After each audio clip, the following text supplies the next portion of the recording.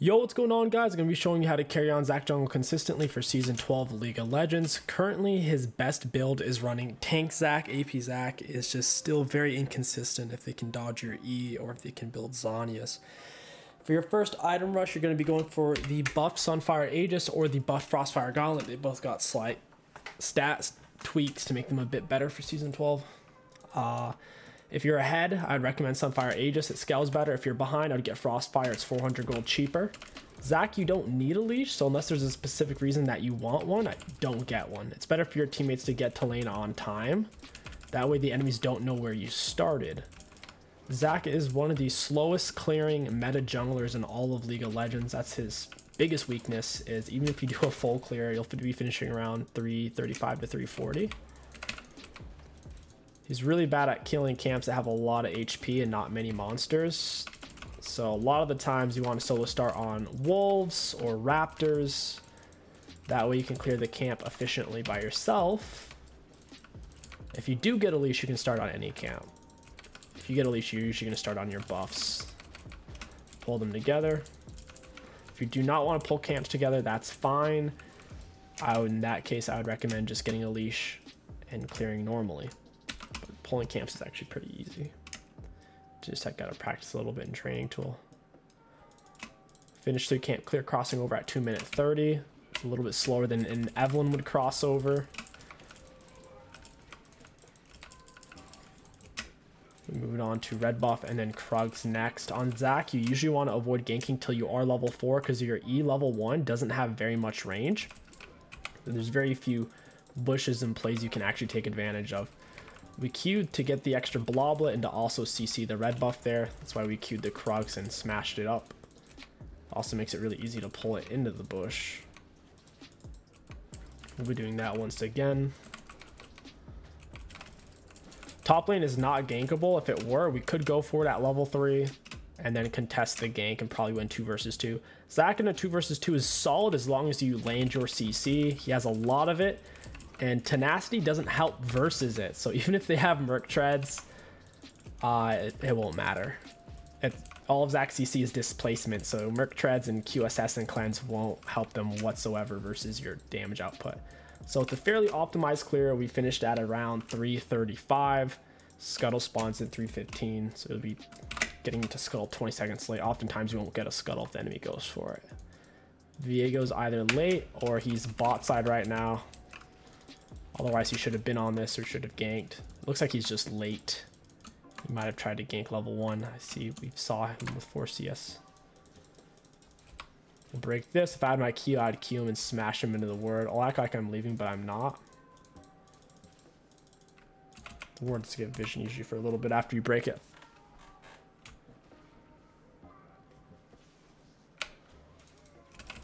Got my E down. I don't have anything to Q him against. I could have queued the minions and tried to auto him, but I think he would have been outside of my range. If you do land your Q, it does increase your next auto attack range by a bit. But like I said, I don't think it would have been enough to actually get the kill there. Because I missed my E. These guys are really low. Might be able to make something happen. Oh, they seem to know I'm here. I'm going to flash red buff auto attack this guy. He's trying to dodge my Q. That's why he's juking so much. I literally missed the minion. I think I could have killed her too. Oh my god. I was going to Q the minion and then knock her against it. She was moving really slow. Seraphine has very bad base movement speed. That's unfortunate. We'll go ahead and reset. All the lanes have been very gankable. I'm going to go ahead and rush Lucidity Boots.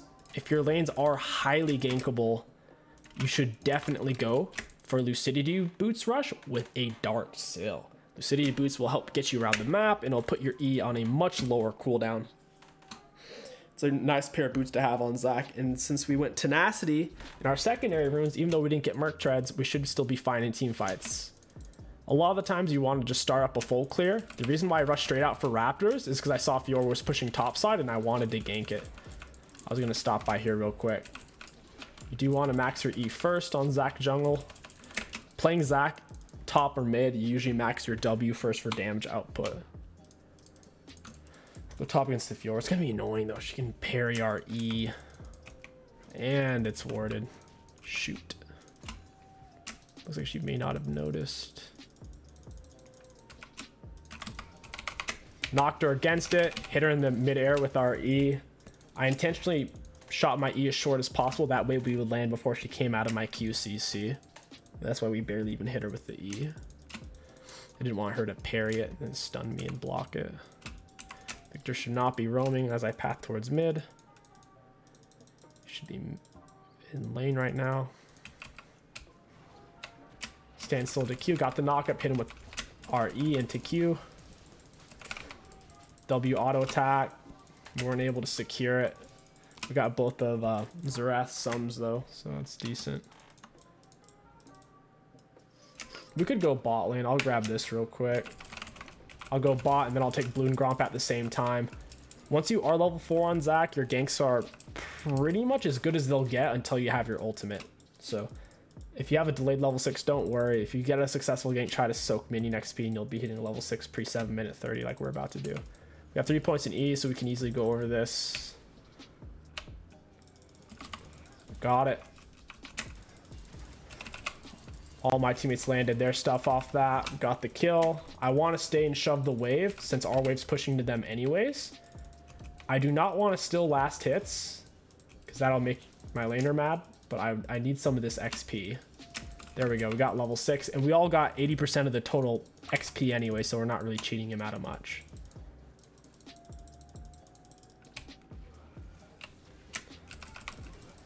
Alright, that's fine. I was just testing him. Now we know this Ezreal's going to consistently dodge our E with his E. Got to keep that in mind when we jump in. He can't be the only target we're looking for. Why is my Gromp gone? Did I take my Gromp while I was waiting? Oh, wait. This guy's over here. Oh, my goodness. Zac's R does speed him up. Freaking 𝗕𝘂𝐀𝐀𝐀𝐺, man. Yeah, team's dropping the soap here. No clue where that guy went. I gotta reset. I wasn't paying attention at all. I was like, wait a minute. And sure enough, he took my Gromp. He took my blue. He's in the bush. And he gets away. We're tied in CS and we're up KP on him. So it's like, it is what it is. Just annoying that that happened. We'll counter the Fiora and 𝗕𝘂𝐀𝐀𝐺 pretty hard in team fights. Fiora's gonna have to parry our I think, to live.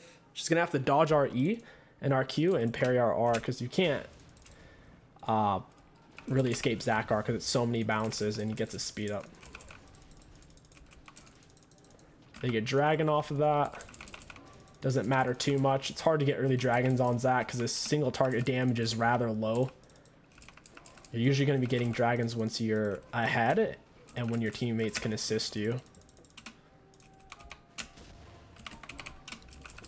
Accidentally started up my E before I'd finished off the red buff.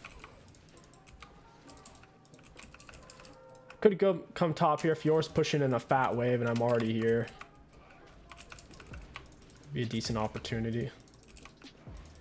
Even though we delayed our like Sunfire Aegis and everything and the bombies, our damage output isn't much lower since the Lucidities get putting our spells on a lower cooldown. She wasted her parry, land our E, knock her up, blue smiter. She's dead. She should not have parried like that. She was feeling pressure to dump the wave so Teemo didn't freeze it on her, which he can do now. It's the only reason I didn't stay and push is I think he should actually freeze it here. Looks like he did want to push, so in hindsight, I should have pushed.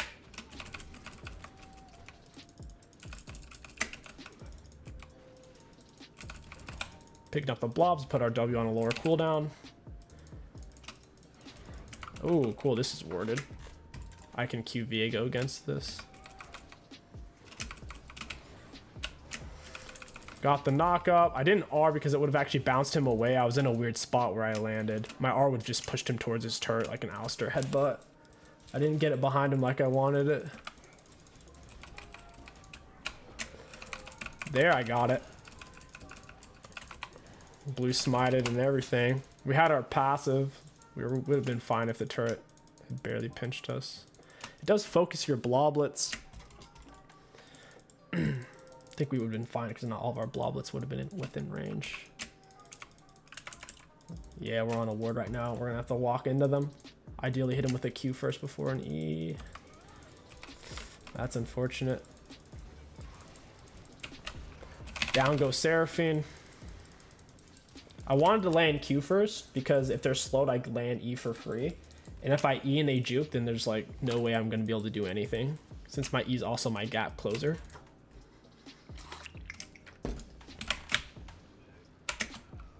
Our CS score is on the lower side. We have lots of ganks. We have 100% KP, 2 kills, 3 assists. The team only has 5 kills total, so that's 100%. Don't try to look at things in terms of kills. Just look at it in terms of KP. A lot of the times you're not going to get the kills since you're playing the tank. There's many champions who are better at securing kills and pinching them off with abilities that do more damage the lower on health someone is. Xerath's a very easy gank. We need to keep ganking that. He has no way of consistently dodging our jump. He has 0 speed ups, 0 blink stashes. The only way he can dodge our E is if he has flash or with hourglass.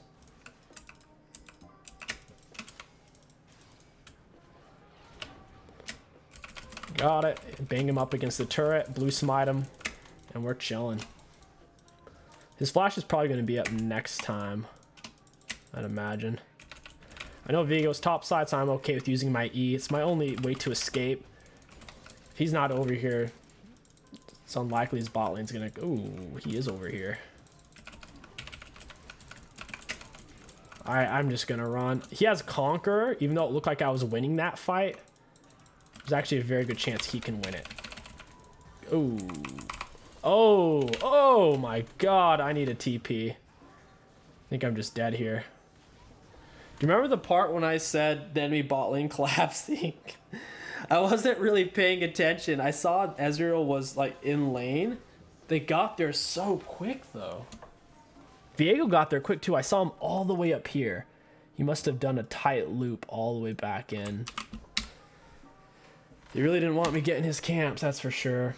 Evershroud, not a huge fan of it on Zach. This isn't really meant for him. Slows down his clears and takes away from his damage output, which he can get quite a bit of. We'll go for Frostfire. Frostfire is really good. It's inexpensive. Second item is very important on Zach. 9 out of 10 times it's going to be your Thornmail to heal cut. Their team has Seraphine healing, Ezreal healing, Fiora, and 𝗕𝘂𝐀𝐀𝐺 healing. They got a lot of self-healers. Plus Seraphine, who can multi-heal allies, I believe. I know she's got a multi-shield. Pretty sure she's got a 5-man heal as well.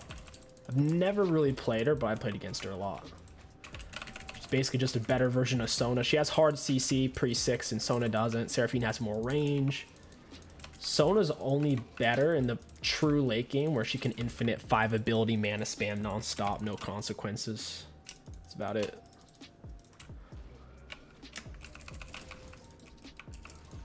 I'm gonna hold on to my Q. I know 𝗕𝘂𝐀𝐀𝐺's nearby. I would like to smack these rats together. There we go. Still got my blue smite when she's out of my auto attack range. 𝗕𝘂𝐀𝐀𝐺's dead. This is easy dragon. Nice. I'll smite it. Someone should break that control word. Wow, there's a lot of control words here. Laying them this neutral like the enemies did, I think is bad. A lot of people check this bush, but they don't necessarily check the side bushes. If you're gonna leave an idle control word in a neutral area, leave it a little off to the side because people don't find it and destroy it immediately. Waiting for Xerath. He's probably gonna have flash. Let's see if I can make something happen. I think I can.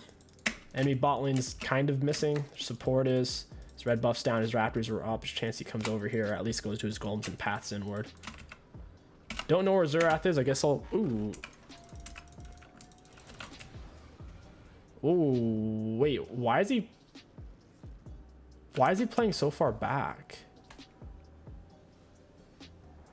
That is bizarre. That should have been a free kill. Xerath's hiding. They must know I'm in here. I must have been on a ward. There's no other good explanation, right?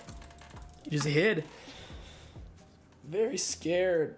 Looking at top side, Teemo's chilling with shrooms. He has the upper hand on her. She's going to be playing safe. She has item disadvantage as well. I need to go bot. Victor gets a nice TP play. Seraphine hit him with an exhaust. She sacrifices herself so Ezreal can get away. I'll go cover mid. Zerath's not there. He's not on 𝗕𝘂𝐿 either. 𝗕𝘂𝐿 almost made something happen. I wonder if Zerath's lagging, if he's just scared of me ganking him again. Seems like he's just scared. As he indefinitely hides under turrets. So lame. Makes you wonder if he warded the raptor camp. That'd be so lame though. He's not even stepping up for the minions. What the heck? Put the fear of Zach in him.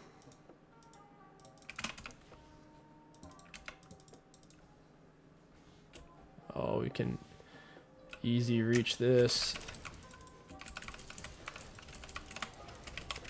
Mash her against the minions. I took my time with the Q. Didn't want her to flash. If she did, I still had it and I wouldn't miss it. That's annoying.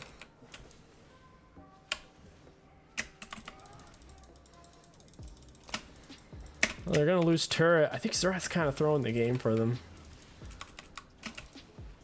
Must be trying to surrender or something. Down goes Ezreal, and I think they're gonna FF15. We're running this game right now. Gonna knock against the turret. I don't even need to R. Oh, maybe I did need to R. Yeah, I should have R'd. I took way too much damage and my passive was up in like 3 seconds. Fiora backed for this moment. That's a huge gold swing for the enemies. They got a bunch of shutdowns out of that. It's not great. We were CC'd for 0.99 seconds. What a beautiful number. In the late game on Zach, it's really your game to lose. The only tank jungler who can kind of match his scaling is 𝗕𝗂𝐻𝐿𝑎𝑁𝑖, and that's only if her team is melee heavy, because the way 𝗕𝗂𝐿𝑎𝑁𝑖's stuns work, with having melee teammates, she can easily stun multiple enemies consistently in fights. Zach is arguably the S tier late game tank jungler, and 𝗕𝗂𝐻𝑚𝑖's high A tier for that. Rammus, honestly, his late game's kind of shit. Since his whole shtick is, oh, look at me, I have armor, right? But AD carries can build Kraken Slayer, which does true damage, so even if Rammus is pimped out, rolling and trolling, they can still shred him. Any AD carry who can build a Kraken, which is like all of them except for Ezreal. Ezreal and Jhin don't usually go for that because they're casters. Even MF, I've seen her go Kraken with very good results, high win rates. If you were shoving in the bot lane, I'm gonna go fight her on that. Looks like she backed off immediately. The enemies are making this game slow. They're very scared of me popping out. Okay, she's back. She's back in there. Question is, can I save the turret in time? And the answer is yes. She could low-key solo me now that the turret's gone. Maybe go for Seraphine or Xerath. Focus on the ones we can land E on. I gotta get out of that. That's not good. My team's not fighting for this Lux's backing. I guess we're just giving. It is what it is. We'll go for turret.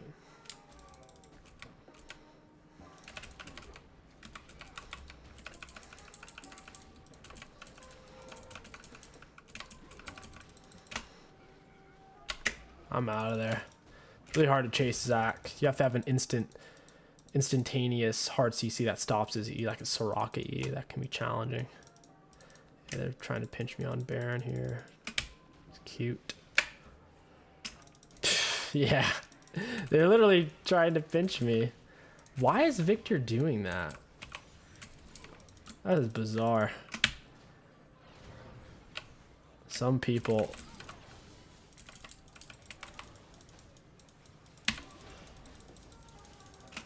Yours going in. 𝗕𝘂𝐿, where is your blind dart? Alright, you're blue smited. You're gonna die. Nice try, Seraphine. Interesting jukes. In the end, it wasn't enough.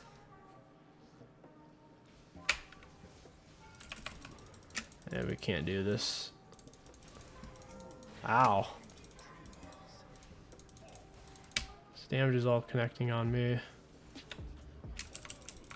I need to heal off of something. I'm gonna arm. I could have potentially queued him first.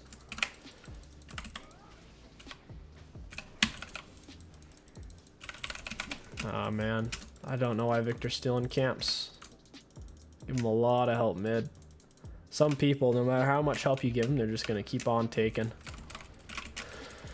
There's nothing you can do about it. When it's pointless. Even if a teammate steals a buff from you, like inting at that point is pointless. It just doesn't do anything. You just deal with those type of people. It's like the people who leave their carts out at Walmart. They just leave it out. They don't put it in the little return cart thing. So they leave it there, and then it gets windy and it blows into someone's car. It's all about accountability, right? It's the cool thing about all these with that quarter. Like, no one actually cares about a quarter, but it's just that monkey brain instinct thing about not wasting money. I've never seen a car out in the open at Aldi's. I'd imagine, because even if someone did do that, which I can't imagine, then they lose their quarter, right? Even if someone did that, if someone went to shop there, they would just grab that cart and use that instead, I believe. But at Walmart, there's no value on the carts because they're free to use, and people on the fence, when they see people mistreating or misusing carts, they can kind of buy into that concept, you know. Anyways, put your carts away.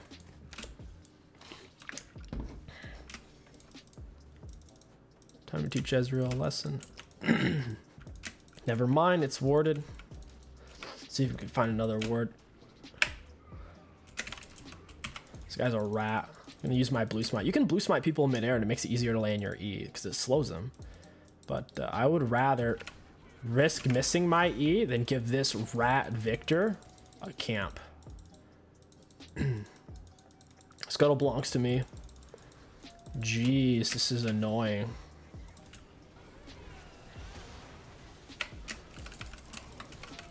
Down goes most of them.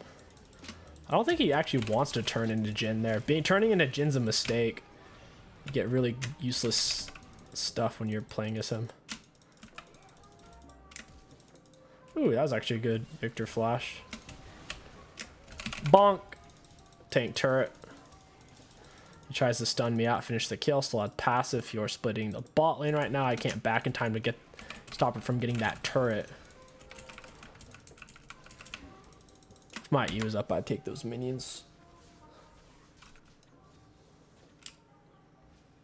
Guess I'm recalling to stop Fiora here. I'll keep stacking armor.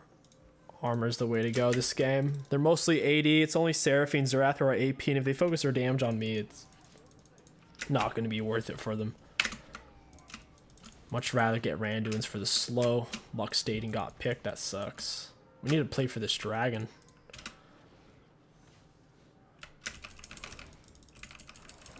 Really need to play for this dragon. I'm gonna have to smite this. I don't want him to hit the turret for free. Having outer turrets up, or having turrets up in general, is really important on Zac, since he can jump over walls and defend them like a fiddlesticks are. You really need to keep your turrets healthy. If my E was up soon enough after doing blue, I would have came here and juiced him.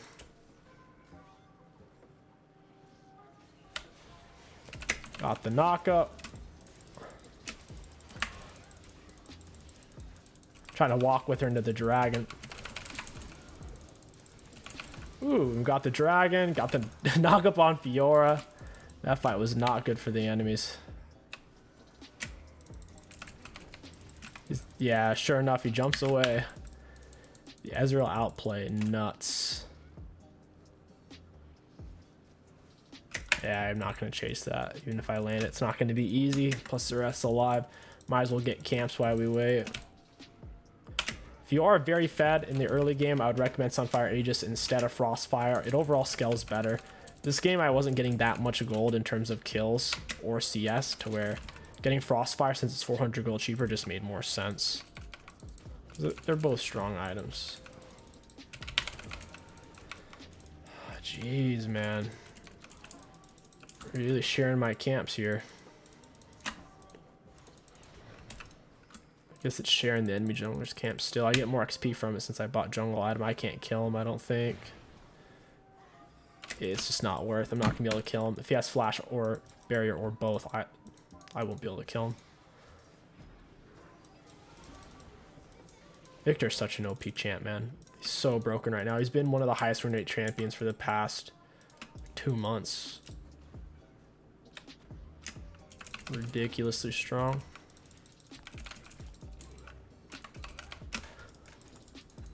Give me those blobs, baby. You can get a measure once you have 10 Dark Seal stacks. If you're the type of player who finds yourself dying a lot, or you can never keep your measure up, don't bother, because it's a big investment to get it. For me, I'm gonna do it because I'm pretty good at staying alive once I buy it. I'm also very tanky to where it's not gonna be easy for them to kill me, even if I am a little out of position. Like here, I'm a little out of position. I have flash though. I have Teemo Shroom right here, keeping me safe. I also saw there's a few of them up top side. There goes mid. Fjord's over here. She does insane damage. I'm gonna go for the Seraphine. Blue Smiter. She died. Fjord's trying to pick me down. I'm way too tanky for that. Flash into him, auto attack. He's a goner. Get that burst from Frostfire Gauntlet on your autos. It's on like a 10-second cooldown or a 4-second cooldown. I think it's like 4 seconds. Got him with the Q. I'll sit here and tank turret for my team. Doesn't matter. Very nice. That should be GG's. There's no way a rational person, or there's no way even if they were all professional, like a professional team, they could come back. Our comp's just better. There's a lot less skill expression in the late game since it's mostly 5-man A-ramming than there is in the early mid game. Like the real skill expression is in laning phase and pre 5 versus 5 A-ram. Because of the CSing, watching the mini map, neither of those really apply in the 5 versus 5 A-ram mode right now. There's many different aspects of League you have to juggle in real time that just you don't have to really think about in the late game. Only difference is if Fiora could outsplit push Teemo, which she really can't since he can solo her because he's ahead, then that can make it hard for us because we'd have to send 2 people to stop her, and then if we can never kill her type of thing, while at the same time Lux and Victor have a lot of wave clear, so it'd be difficult for them to shove down base without Baron buff. So like even if Fiora was fed, this game wouldn't be easy for them. One of the biggest issues, I think Viego was a bad champ pick. Fiora's a hyper carry, Zerath is a carry, Ezreal's a carry. They needed a tank or more of a support style top laner because basically they all pick Genji except for the Seraphine. Not everyone can be Genji, you know? You don't want 5 Doomfists on your team, right? You want some Reinhardt abuser, Diva abuser. Get that shield girl that they added that ruined the game. Get one of her in there. She counters everything. Yeah, I used to love playing Overwatch. I played a lot of it at one point. It was my main game, actually. I was swapping off a League for a little bit. For a couple of months, I was playing way more Overwatch than I was playing League, but certain things about it bothered me. If I thought they were cheating or if they were just way too good at Widowmaker to where they seemed like they're always landing headshots, that was very troublesome to me. Plus, I was playing mainly before they had role select, to where a lot of the times I was going Mercy. I was a god tier Mercy. And I would be playing support. This was pre-role select, and no one else on my team would play the other shit. Like, I was the only support. People didn't want to play tank, and everyone's just playing damage dealers, and it was so frustrating that I just had to quit the game. It was bad for me, for my mental health. And then they did add role select. I came back for a bit, but the queue times were really high. I was waiting in rank usually 15 to 30 minutes per game because of my elo. I was basically around diamond on Overwatch, and just even as a lowly diamond, I was waiting like 15 to 30 minutes per game. It's insane. It's a shame. It's such a fun game. Played it with my brothers and everything. Blue smited, walk into her, hit her with Q at point blank range. She's a goner. Ezra, you're gonna die, big boy. And that is how you play Zac Jungle for Season 12 League of Legends, guys. Super strong pick. Focus on good jungle pathing and avoid soloing people at all points in the game until you are level 6 or unless you're fed. If you enjoyed this Zac Jungle commentary guide, don't forget to like, comment, and subscribe. My name is KingStix. Thank you for watching, and I'll catch you guys next time. Looking at damage dealt to enemy champions, we were still one of the higher ups. We had placed the 4th highest damage in the game. I'm happy with that, considering how fed we were compared to our teammates. Looking at runes, our Aftershock did 620 damage, and it mitigated nearly 1,000. Fawn of Life healed our teammates for 500. Conditioning, percent of game it was active for the majority. It's giving us 22 bonus armor, 13 bonus magic resist. It healed us for 3,500, and bonus shielding, I mean 118, that's nothing. It's just because the luck shield here and there. Triumph gave us back 2,500 health, 520 gold, and we finished Tenacity around the 12-minute mark, which is pretty standard for tank junglers.